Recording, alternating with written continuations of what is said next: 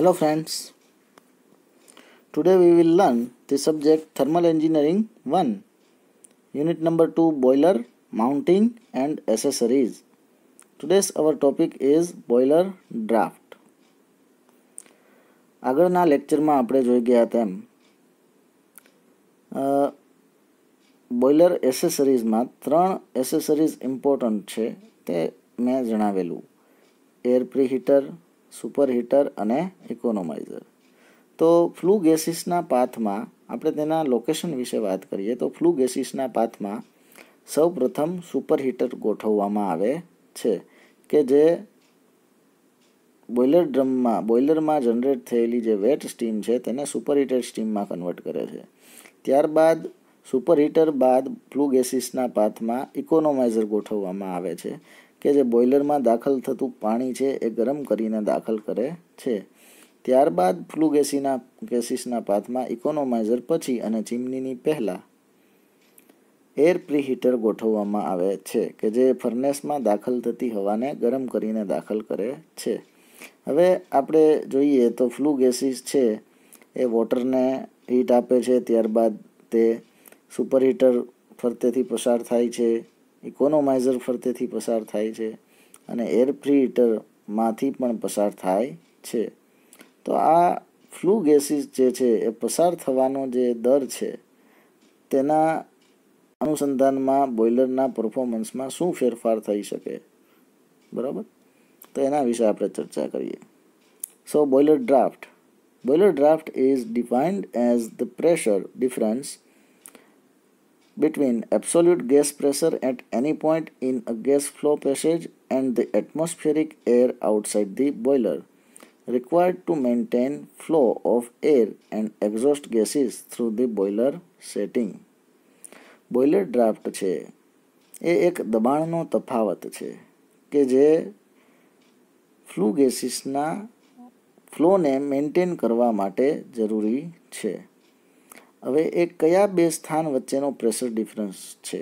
Boiler draft છે એ ફર્નેસમાં જે હવાનું પ્રવેશ દ્વાર હોય છે અને જે એક્ઝોસ્ટ ગેસીસ છે એનું ચીમનીમાં જે નિકાસ સ્થાન છે એ બંને બિંદુઓ વચ્ચેના જે પ્રેશર ડિફરન્સ હોય છે કે જેના કારણે વચ્ચેના તમામ ભાગોમાંથી ફર્નેસથી ચીમની સુધી જે ફ્લુ ગેસીસ છે એના ફ્લોનું નિયંત્રણ છે એ આ બે પ્રેશરના ડિફરન્સના કારણે થાય છે.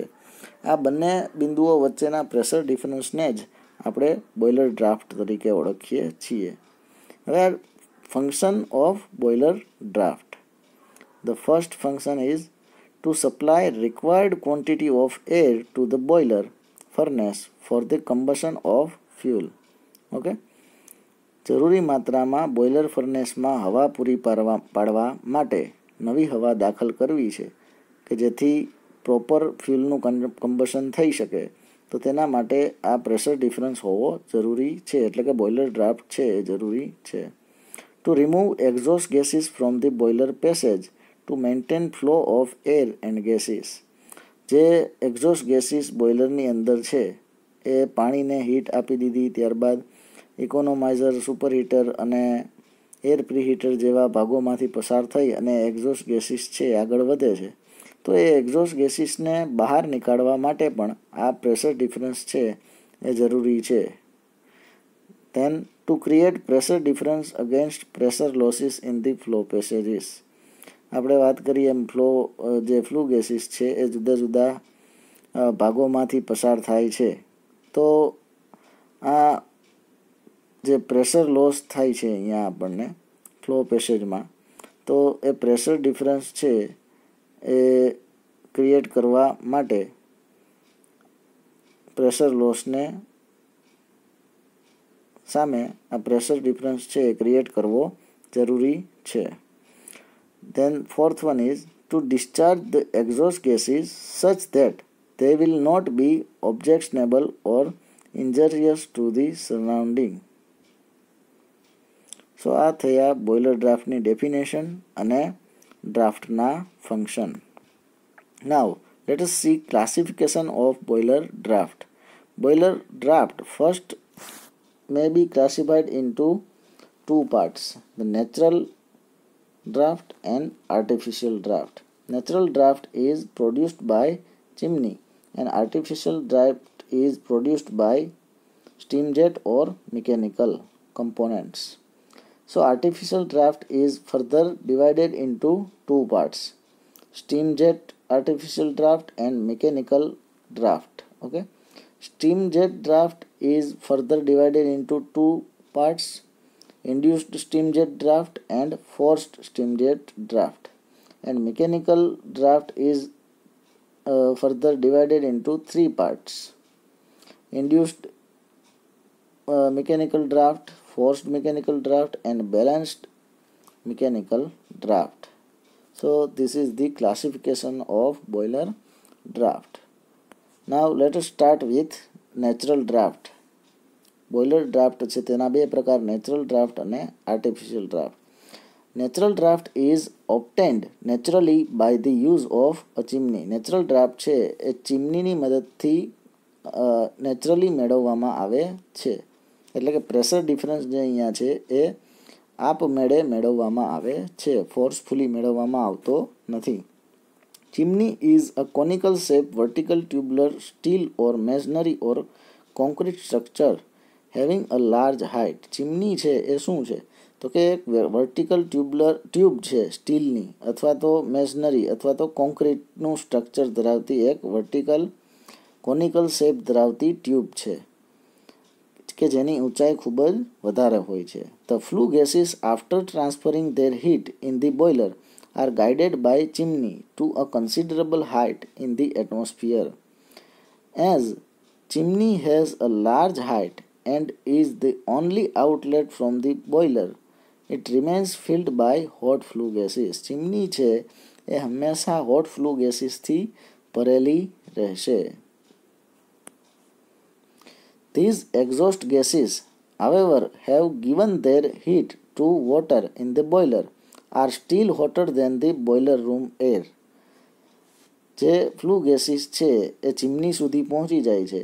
એ ફ્લુ ગેસીસ પોતાની હીટ છે એ વોટરને આપી દીધી હોય છે, તેમ છતાં હજી તેની અંદર હીટ છે એ બોઇલરની જે રૂમની અંદર એર હોય છે તેના કરતાં તેની હવા છે કેવી હોય છે, તેનું ટેમ્પરેચર છે તે એક્ઝોસ્ટ ગેસીસનું હજી વધારે હોય છે. રૂમની હવા કરતાં, રૂમ એર કરતાં તેનું જે ટેમ્પરેચર છે હજી કેવું હશે? વધારે હશે. Due to this, the exhaust gases are lighter in weight than outside air. જે એક્ઝોસ્ટ ગેસીસ છે જે ચીમનીની અંદર દાખલ થયેલા છે, જે બહારની હવા કરતાં કેવા હશે? તેની ડેન્સિટી ઓછી હશે. બહારની હવા જે છે તેનું ટેમ્પરેચર ઓછું છે એટલે કે તે ઠંડી હવા છે, અને અંદર ચીમનીની અંદર જે હવા છે ચીમનીની હાઇટમાં જે તે હવા છે તેનું ટેમ્પરેચર ખૂબ જ વધારે છે કે જેના કારણે તેની ડેન્સિટી ઓછી હશે અને બહાર જે ઠંડી હવા છે તેની ડેન્સિટી વધારે હશે. Due to this, the exhaust gases are lighter in weight than outside air and so lifts up naturally in the chimney. એટલે જ એ આપમેળે નેચરલી છે એ ચીમનીની અંદર ઉપર તરફ જશે. And finally escape out in the atmosphere from top of the chimney. અને છેલ્લે ચીમનીના ઉપરના ભાગમાંથી તે વાતાવરણમાં બળી જશે.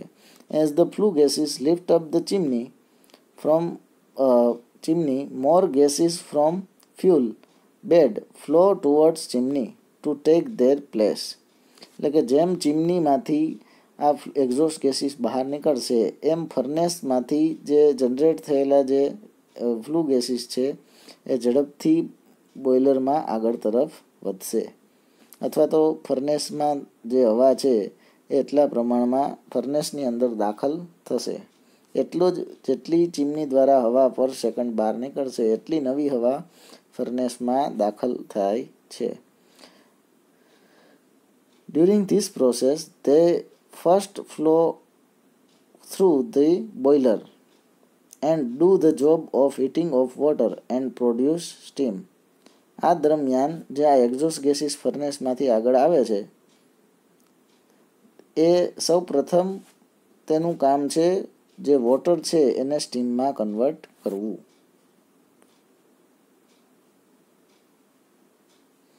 As flue gases flow through boiler and then to chimney, fresh air from outside naturally enters the boiler and help in burning of fuel and production of hot flue gases. So, in this way, a small pressure difference is naturally created between the base of chimney and the air inlet point of boiler because of density difference between hot flue gases inside the chimney and fresh colder air outside. This pressure difference is called natural draft because it is produced naturally. આ જે pressure difference મળે છે તે natural draft તરીકે ઓળખાય છે કારણ કે તે નેચરલી મેળવવામાં આવે છે. અહીંયા તમે જોઈ શકો છો કે આ ચીમનીની અંદર જે હોટ ફ્લુ ગેસીસ હોય છે તેની ડેન્સિટી ઓછી હોય છે. ઓકે, અને તેટલી જ હાઇટમાં જે ઠંડી હવા હોય છે તેટલી જ હાઇટમાં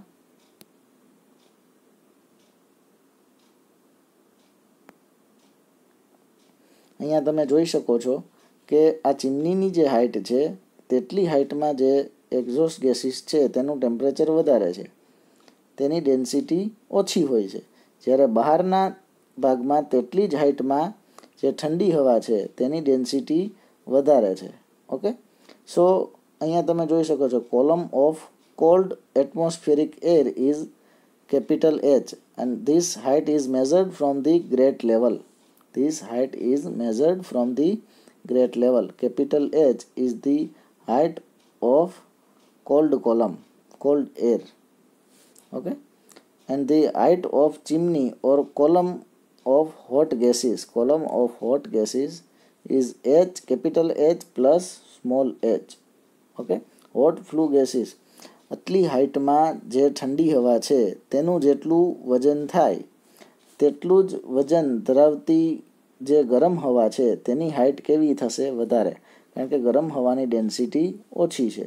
ઓકે, સો આ જે ડિફરન્સ છે અહીંયા તમે જોઈ શકો છો કોલમની હાઇટમાં, કોલ્ડ એર કોલમ અને હોટ એર કોલમની હાઇટનો જે ડિફરન્સ છે આ પ્રેશર ડિફરન્સ છે એ ડ્રાફ્ટ તરીકે ઓળખાય છે. અહીંયા તમે જોઈ શકો છો estimate the height and diameter of chimney, cold air column, hot gas inside the chimney, great level. Natural draft is equal to difference of pressure due to cold air column and hot gas column. Then artificial draft. When the draft is produced by some external agent, mechanical fan or blower or by steam jet itself, it is called artificial draft. જ્યારે આ draft છે અથવા તો pressure difference છે એ કોઈ mechanical part જેવા કે fan અથવા તો બ્લોવર અથવા તો સ્ટીમ જેટની મદદથી આ પ્રેશર ડિફરન્સ મેળવવામાં આવે તો તે આર્ટિફિશિયલ ડ્રાફ્ટ તરીકે ઓળખાય છે. In modern commercial boilers, more value of draft is required to increase the heat transfer coefficient and hence the thermal efficiency. So artificial draft is must to use to overcome the flow resistance offered by large flue passages. Now forced draft. Artificial ડ્રાફ્ટમાં mechanical draft જે છે તેના ફરીથી 3 પ્રકાર પડે છે: force draft, induced draft અને balance draft. તો સૌ પ્રથમ આપણે જોઈએ ફોર્સ ડ્રાફ્ટ વિશે. It is a positive pressure draft. Force draft છે એ પોઝિટિવ પ્રેશર ડ્રાફ્ટ છે. ધ ફેન કે જેમાં જે ફેન છે, the fan is installed at the base of the boiler. Fan છે એને ફર્નેસમાં હવાનું જે પ્રવેશ દ્વાર છે ત્યાં ગોઠવવામાં આવે છે. The fan is installed at the base of the boiler before grate, which forces the outside air through fuel bed, furnace and air preheater, and then flue gases through flue passage, economizer, etc. Okay? જે boiler cell છે તેના ફર્નેસના હવાના પ્રવેશદ્વાર પાસે જો fan મૂકવામાં આવે તો ફોર્સ ડ્રાફ્ટ કહેવાય છે. તેથી મળતા જે પ્રેશર ડિફરન્સને ફોર્સ ડ્રાફ્ટ તરીકે ઓળખાય છે. અને આ ફર્નેસના હવાના પ્રવેશદ્વાર પાસે મૂકેલા ફેન અથવા બ્લોવરની મદદથી જે એક્ઝોસ્ટ ગેસીસ છે સૌપ્રથમ ફર્નેસમાં ફ્લુ ગેસીસ જે જનરેટ થાય છે દહન દરમિયાન, તે ફ્લુ ગેસીસ ફર્નેસમાંથી અલગ અલગ ભાગો જેવા કે એર પ્રીહીટર, ઇકોનોમાઇઝર વગેરે જગ્યાએથી પસાર થઈ અને આગળ ચીમની સુધી પહોંચશે. The enclosure for the furnace has to be very tightly sealed so that gases from the furnace do not leak out in the boiler house. Then induced draft. જેમ અગાઉ આપણે જોયું ફોર્સ ડ્રાફ્ટમાં જે ફેન, મિકેનિકલ ફેન અથવા તો blower મૂકવામાં આવે તે બોઇલરમાં હવાનું જે પ્રવેશદ્વાર અથવા તો બોઇલરના નીચેના ભાગમાં ગોઠવવામાં આવે છે અને ત્યાંથી ફોર્સફુલી તેને આગળ તરફ ધકેલી અને જે ફ્લુ ગેસીસનો ફ્લો જાળવવો જરૂરી છે તે જળવાય છે. હવે આપણે વાત કરીએ induced draft વિશે. તો in this system a fan or blower is located at or near the base of the chimney. અહીંયા જે ફેન અથવા બ્લોવર છે એ ચીમનીના બેઝમાં ગોઠવવામાં આવે છે. Which creates a partial vacuum in furnace and flu passages. તે ફેન છે એ બોઇલરમાં જે ફ્લુ ગેસીસ પસાર થાય છે અંદરના ભાગમાં તેને ખેંચી અને ચીમનીમાં દાખલ કરે છે, જેના કારણે બોઇલરની અંદર વેક્યુમ જેવું ક્રિએટ થાય છે. Thus, the air and flue gases are drawn through the boiler due to comparatively higher pressure of outside air. It is convenient to produce induced draft and, like in forced draft, any type of fan blower may be used. induced draft કે forced draft છે generate કરવા માટે કોઈ પણ પ્રકારના fan અથવા blower છે વાપરી શકાય છે. Then third type is balanced draft, mechanical draft. No, third type, balanced draft. It is a combination of forced and induced draft. આ છે એ ફોર્સ્ડ અને ઇન્ડ્યુસ્ડ ડ્રાફ્ટનું કોમ્બિનેશન છે. અહીંયા જે ફેન છે એ બંને જગ્યાએ ગોઠવવામાં આવે. ઓકે, જે બોઇલરમાં હવાનું પ્રવેશદ્વાર છે ત્યાં પણ એક ફેન ગોઠવવામાં આવે અને ચીમનીમાં જે બેઝ છે ત્યાં પણ એક ફેન ગોઠવવામાં આવે.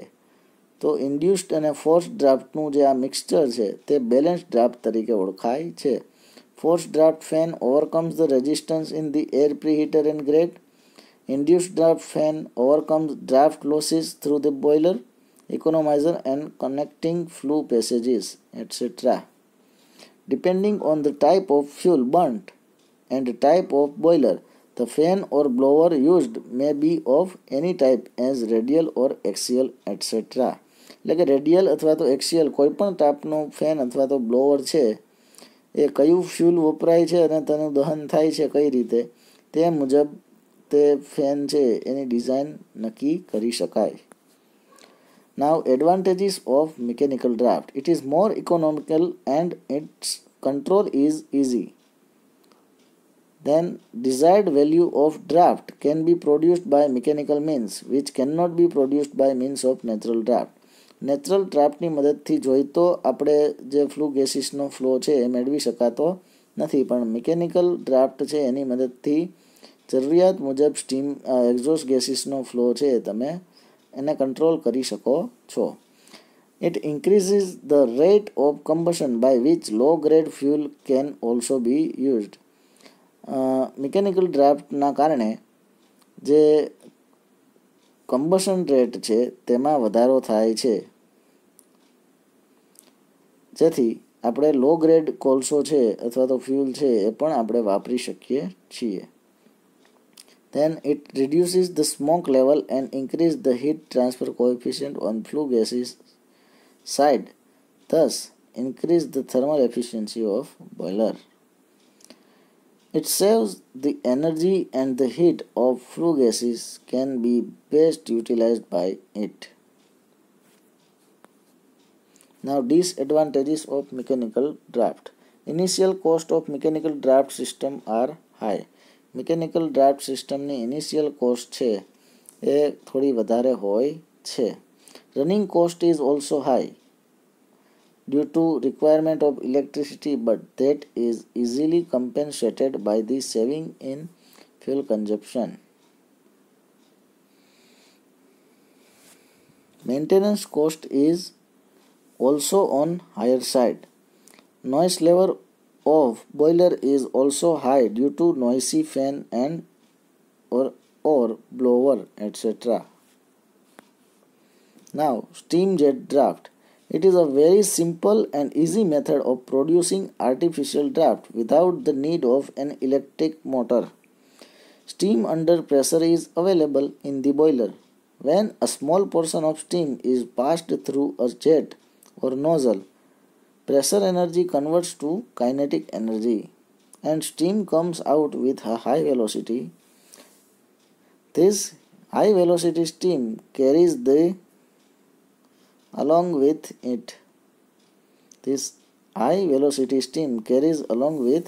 it a large mass of air or flue gases and makes it to flow through boiler.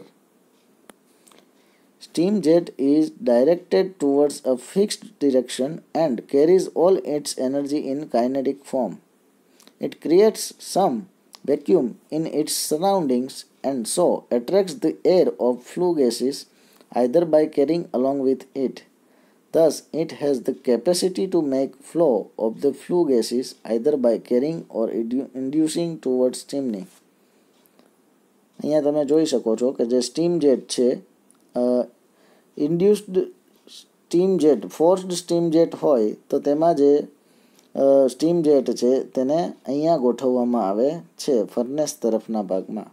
જ્યારે ઇન્ડ્યુસ્ડ સ્ટીમ જેટ ડ્રાફ્ટ છે તેમાં જે સ્ટીમ નોઝલ છે તેને અહીંયા ગોઠવવામાં આવે છે.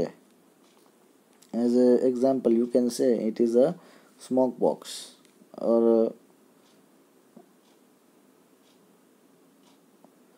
નાવ. અહીંયા સ્ટીમ નોઝલ ગોઠવવામાં આવે તો કાઇનેટિક એનર્જીનું, પ્રેશર એનર્જીનું કાઇનેટિક એનર્જીમાં કન્વર્ઝન થાય છે. બરાબર. તો આ સ્ટીમ જેટ દ્વારા જે સ્ટીમ બોઇલરમાં જનરેટ થયેલી સ્ટીમ અહીંયાથી દાખલ કરવામાં આવે તો તે જે already exhaust ગેસીસમાંથી maximum heat absorb થઈ ગયેલી છે તે એક્ઝોસ્ટ ગેસીસને બહાર રિમૂવ કરે છે. Forced steam jet draft. Steam from the boiler after having been throttled to a gauge pressure of 1.5 to 2 bar is supplied to the jet or nozzles installed in S-pit. S-pit માં install થયેલી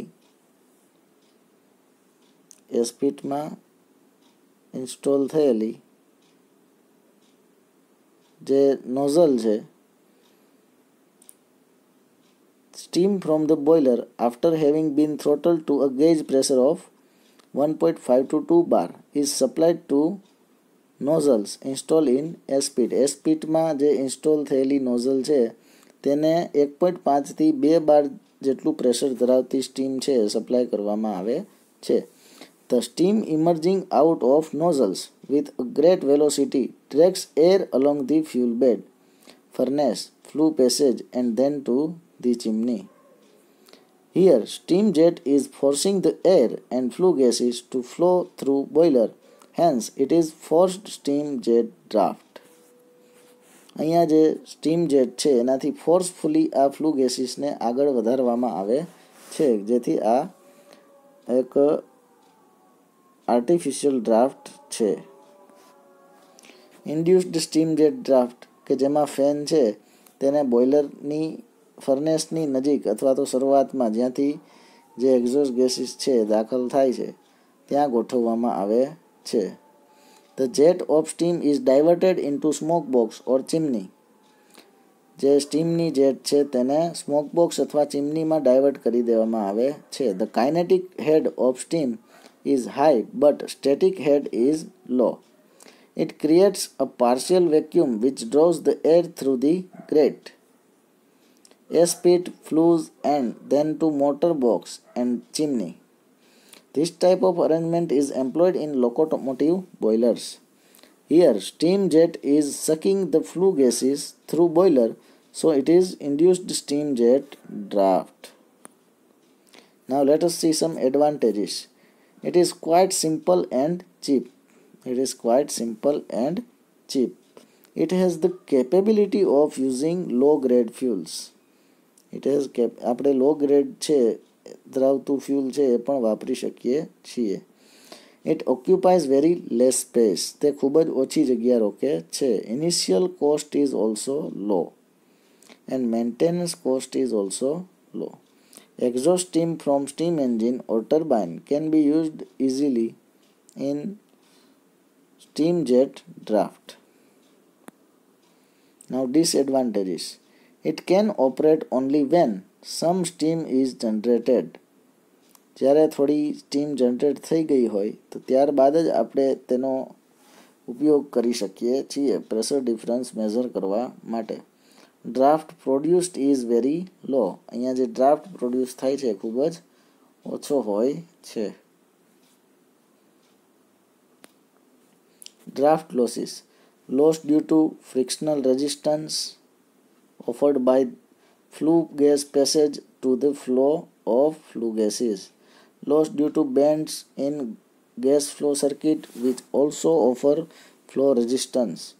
Loss due to friction head in grate economizer and superheater, etc. Loss due to flow resistance offered by chimney. ચીમનીના કારણે જે ફ્લોને resistance લાગે છે. Loss due to ઇમ્પાર્ટિંગ sum velocity two flu gases. Flu ગેસીસને થોડું વધારે ઝડપથી આગળ વધારવા માટે which is required to increase heat transfer in boiler and also to throw away the flue gases from chimney. So આ થયા ડ્રાફ્ટના જુદા જુદા losses. Thank you.